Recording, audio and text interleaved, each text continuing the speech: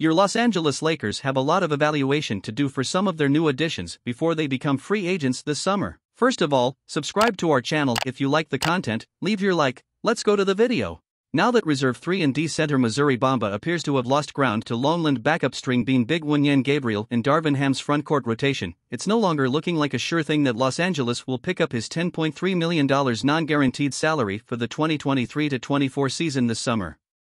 Impending unrestricted free agent point guard D'Angelo Russell is in for a major new deal in 2023, though it seems likely to be less than his current maximum salary contract, given that he's essentially an above-average starter at a coveted position, but no longer an all-star. So what will LA's front office, led by team president Rob Pelinka, do with combo forward Rui Hachimura, whose contributions on the floor have become less essential since the Lakers added Jared Vanderbilt's defense and Malik Beasley's perimeter shooting to the mix? Sean Devaney of Heavy.com notes that LA appreciates the 6 feet 8 inches restricted free agent can be a credible catch-and-shoot option at both the small and power forward positions.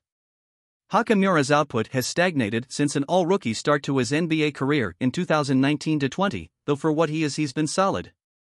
He's posted averages of 10.2 points on .458/.290/.667 shooting splits and 5.4 rebounds across 14 games with Los Angeles, including 8 starts, though that run has come to an end.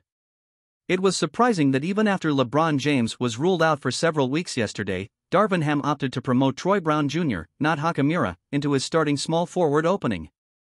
Devaney reports that his sources inform him Los Angeles is looking to ink Hachimura on a contract around the same lines of the 3-year, $39 million deal they awarded champ Kyle Kuzma in 2020. Hachimura had hoped to get significantly more money than that from the team that drafted him with the 9th pick out of Gonzaga in 2019, the Washington Wizards, but there just doesn't seem to be that big a market for his services at that level.